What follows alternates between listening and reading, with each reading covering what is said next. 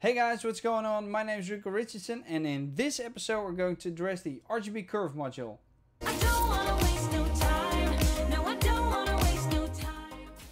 The RGB Levels module is a powerful tool in which there are two options to choose from. The first one is the RGB Linked channels. This will allow you to set the black, the gray and the white point.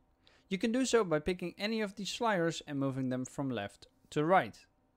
When moving the sliders for the black point in, you will see that the black point is being increased. The middle slider addresses the gray point of the image. When you move it to the left, the image will become more bright. When you move it to the right, it will become more dark and contrasty like. When you move the right slider in, you're moving the white point. The gray point moves parallel, but you can always move it back.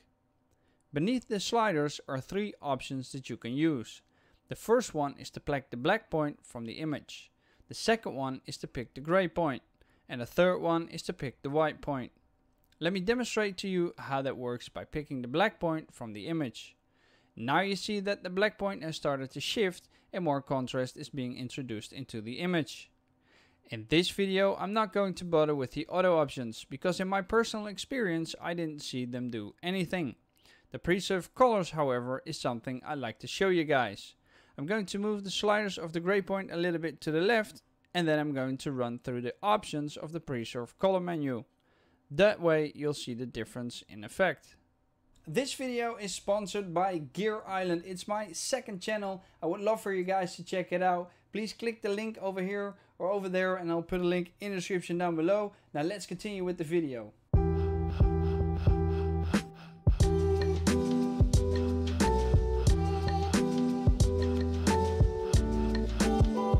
If you think the effect is too strong, just hit the uniformly button and change the opacity to the desired value. The second way to use the RGB Levels module is to change the mode from RGB Linked to RGB independent channels. That allows you to access the red, green and blue values. Because this is a no time wasted video, I'm not going to address all three, but I'll demonstrate the red channel. When moving the black point inwards, blue will be introduced into the shadows. Same goes for the slider of the gray point. That will change the colors in the midtones. Move it to the left, red will be introduced into the midtones. Move it to the right and blue will be introduced. With the white point slider you will address the highlights. Move it to the left will increase the red in the highlights. And that's it. I hope you guys like it. Let me know in the comment section down below. If you want to see more of me, please click that playlist over there. And if you haven't subscribed already, you can do so by clicking that button over there. And for this week, there's only one more thing left for me to say, which is make love to the like button. And until next time, doei!